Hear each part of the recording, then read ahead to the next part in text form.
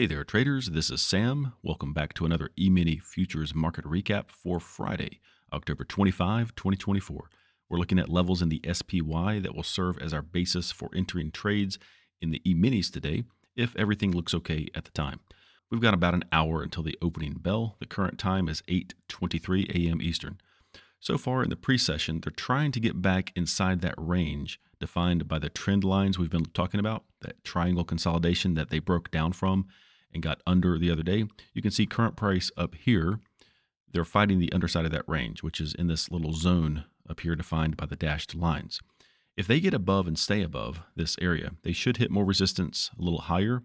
And if I'm able to trade at all today and price happens to get above the highest level that I have on the board, there are some levels higher up that might become important in real time that could provide opportunities for a short up there somewhere. Down below, I have a few levels that should be important and serve as support if price falls the right way into them.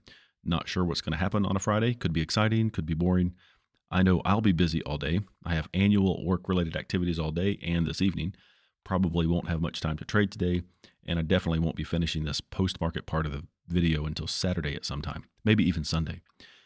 Per usual, whatever happens in the SPY and in the E-minis, we'll come back to this chart after the closing bell to talk about it. Catch you on the other side. We are back. It's now Sunday afternoon.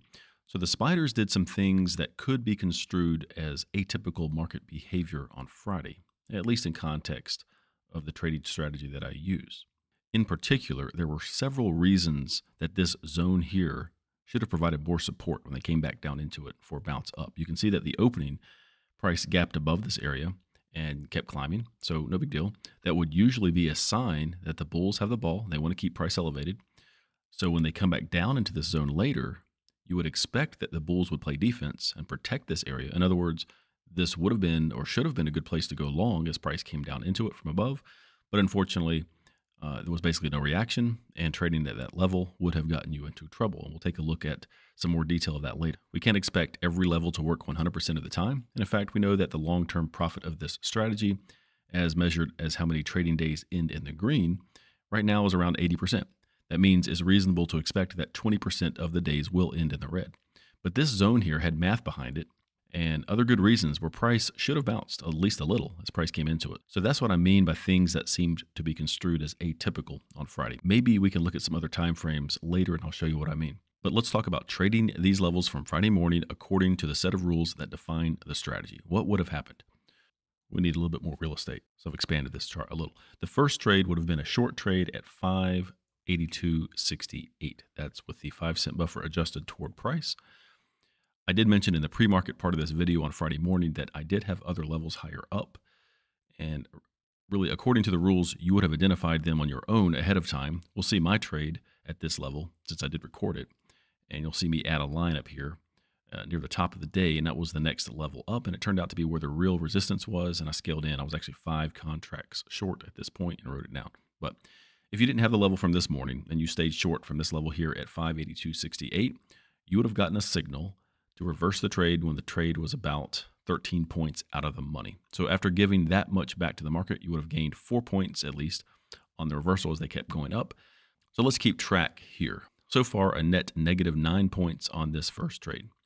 Now price is falling, and you decide to go long at this same level for a recycle trade. Again, this is not taking into consideration the areas of resistance above, and that if you were correctly identifying levels of high probability support and resistance ahead of time, you would still be waiting out this short trade after scaling in pretty much this whole area. But anyway, going long now at 582.78, we're adjusting the level toward price for 5 cents. This trade would have incurred a 6-point fumble, and then on the reversal, another base hit as they kept falling. So now we're at a total of, what is this, negative 11 points for the day so far. Basically, you would have lost 2 points on that trade. So what would have been a redemption trade here at this zone on the long side, expecting a bounce up, assuming the bulls were still in control and they were going to defend this area, you would have gone long at this zone, either by buying at each level or by buying in the middle. It's a small zone, but nonetheless, we'll take the approach that we always do for the benefit of keeping the tracking log accurate. We'll say that you bought your standard number of ES contracts at each level of this zone. That means, for example, if you traded 2 ES contracts at this level the first time, you traded 2 contracts at the attempted recycle trade, then you would have keyed your orders in to buy 2 contracts at each level. So you would have been 4 long total. Your combined long position at this zone would have quickly reached what I use as my maximum loss limit, which is 20 ES points. And that would have happened before they got down to this next level. So for the purposes of keeping the percentages correct on the tracking log, this last 9 points or so, as they fell right down into this next level, you would have bailed out of the trade, and it would be coded as a TKO, technical knockout in boxing terminology. So now we're at negative 20 points for the day. So at this point, it's up to you whether you want to use that maximum loss limit as the signal to not put any more money at risk for the rest of the day, or if you want to continue to trade at the levels that you had on the board from the morning, it's up to you. You can do whatever you want. But I'll tell you a little of how I look at the market and bad trades like this.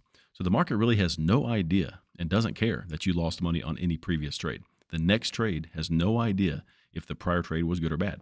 I see each trade, or in the context of my strategy, each level as independent of one another. And to top that off, usually if one level is not respected the way you want it to, or zone in this case, the next level down or up is probably going to have a better chance of working out. It has a higher chance of working, and sometimes the price reacts right in the middle of the levels, and that can be sometimes frustrating, but it's also the reason that I advocate scaling in across multiple levels if you don't get the base hit that you're looking for the first time. So for the process of keeping the tracking log accurate, we're going to trade every single level that's put on the board each morning. That's the way every other playing by the rules log is treated, every other level in that log, just as long as there are no violations of any rules as price comes down into each level. So you definitely would have traded at 579 at 580.03 with the level adjusted, and that was a nice clean base hit, like really the first clean base hit of 4 points, or maybe a point or so more if you're adventurous. And then would you want to take another long trade? No, I don't. Basically, you've traded that side of the level, one long position. It's good for the rest of the day. It might be valid for a recycle trade, which we'll talk about later on the other side. But for a long trade, no, that was it right there. So just to mention again, no violation of the rules as price was coming down into this level. In fact, you want price to come into areas of support faster like this. It's usually better than if price comes in slowly toward a level. It might feel counterintuitive, but trust me, price behaves normally, and I'll kind of put that in air quotes, more often than not if price is moving into a level with conviction. So anyway, this long trade here at 580.03, got your first clean 4-point base hit of the day or more, and we're now at negative 16 points total. You're not going to take this long trade again, as I said. Let price do its thing and go down. They come into 578.55, and boom, another very clean base hit. These levels work the majority of the time, and you could have had at least 4 points more if you were adventurous. Now, would you have taken a recycle trade when they came back up to the underside of 580.03? Well, it'd be toward price. No, you would not have. And the reason is because you want more time to elapse. I mean, it worked this time. They fell away, but a chance for a recycle trade would be over here. Enough time had elapsed when they got out of this to when they came back up into it again. I like to give them at least 20 minutes. So to round out the day, if you take another short trade here, whatever the original level was, it was 03, so 93 would be 5 cents toward price as they're coming back into it. There it is. There's your base hit right there. So at this point, if we're keeping track, we would have ended the day, or you would have ended the day around 8 points in the hole. Not great, but not too bad, all things considered, in terms of getting some redemption out of the other levels on the board for today. Friday was one of those 20% days. So if you're playing by the rules and treating each level the same. Now, before we watch the recording of the one trade that I took on Friday, which was the short trade right here at 582.73, keep in mind that early on, as they got above price, go above this level, I was looking at another area of overhead resistance and planning to scale in. So you'll see that happen. And after we watch this, we'll jump into some other time frame charts, and I'll try to explain why the price action, when they came back down into this zone and acted like it wasn't even there, just sliced right through it, is more of an anomaly than maybe something more predictable.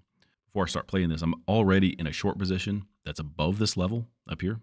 And that is because I got into the office a little late, about a minute after 9:45, got set up. So I missed my chance to sell short here.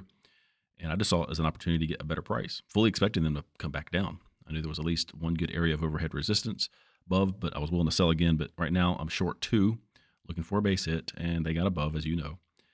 And you'll see me add a horizontal line on the SPY chart. I think it was around 584.20. That was the level I was banking on to turn this thing around and make my short position pay off. And at this point, I started out with 2, and I'm 5 contracts short at this point. I scaled in, so that was kind of the last hit. I didn't want to really add to the position anymore, knowing full well that if it was one of these rare days they continue to go higher, then I'm taking a bigger loss.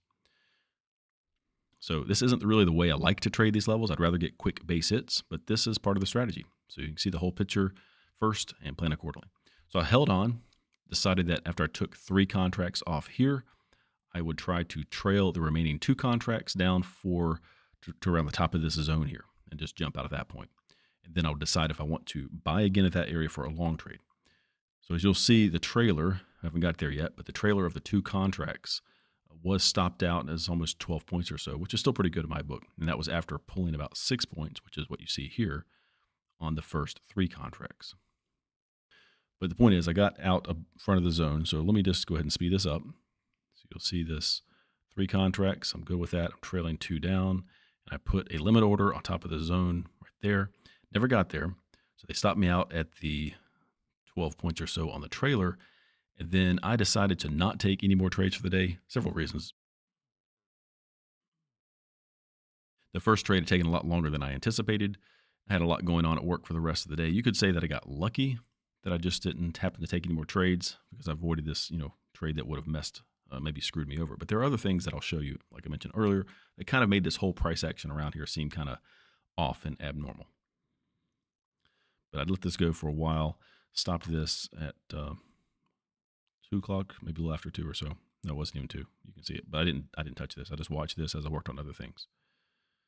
So missed these other trades, but just as well, because that would have been the problem trade right there. So here's a 1-minute chart. So here is the middle of that zone. This is like exactly if you bought at the top and the bottom of the zone, this would be where your average entry price was. And they hit this. The vertical line here is 1:14 p.m. Just want to have this intersection as the convergence of price and time when you would have gone long here expecting a bounce up. We're just going to zoom in a little bit. So we're starting out with a 1-minute chart. See if we see anything on the 5-minute chart. Not a ton, but you can start to see here, this level here, or this area, kind of a breakout area where they got below, but maybe it makes more sense on a 10-minute chart because now not only do you see this area, where is like, let's just say price didn't gap above, they just kind of came up into this. Well, they're probably not going to just go through this the first time. They're probably going to have some type of reaction, not to mention that you have this 200 period moving average coming down. So my original idea in the morning was if price continues to go up in the morning, they're going to get to this area at some point. It's going to converge with the 200 period moving average, this kind of area that they broke down from. It's likely they're not going to just go through it the first time. They're going to have some type of reaction, but they gapped above it. Like I said earlier, not a problem. They're coming back down. Now they're on top of it. Be a great chance to go higher. But the fact that this 10-minute chart here, this 120 candle, it closed well below this 200 period moving average and this area, which is already important. It's a zone for other reasons too. Anyway, so that's kind of a clue that, okay, something else is going on. And then a 15-minute chart, you see them get below this 100 here already. They closed right at it. And then this next 15 minutes, which I think is an hourly close, 130, they're below their 100 period moving average, which means if I go to the hourly chart, you can see, this close is well below this. That's the hourly close, 1:30 p.m. Maybe if we see anything else, half-hour chart, 30-minute chart, they sliced through 2 important moving averages. They closed this 130 candle here. So you start to see things you would have probably, I'm not saying it'll be easy to do, probably wanted to second guess what was going on here in the first place because there was not a bounce at all to jump out. And maybe not, what I'm saying is maybe you wouldn't have incurred that maximum loss limit and not lost another 9 points or so after being in the hole negative 11 points or whatever it was at that point in time. Let's just take a look at an hourly chart, see if we see anything else. Not really, but just that, in the middle of this, at, what was it, 1:14 p.m., they're down here, no bounce, and you've got 15 minutes, 15, 16 more minutes until the end of that hour. They close down here. I don't know. This is kind of weak. Let's see, right now, this is Sunday afternoon here. But anyway, they closed, of course, at 577.95 in the pre-market. So they've dropped they dropped down a little bit after the closing bell. So anyway, just some things that just feel a little off. And maybe while we're at it, let's see if we can learn anything on the weekly chart.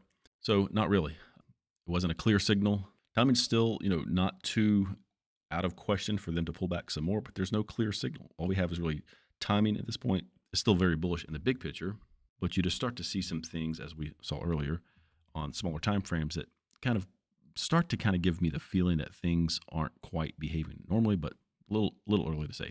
Still above this 20 period moving average, really nothing bearish until we get down. Look, we already saw the 15-minute, 10-minute, 5-minute charts.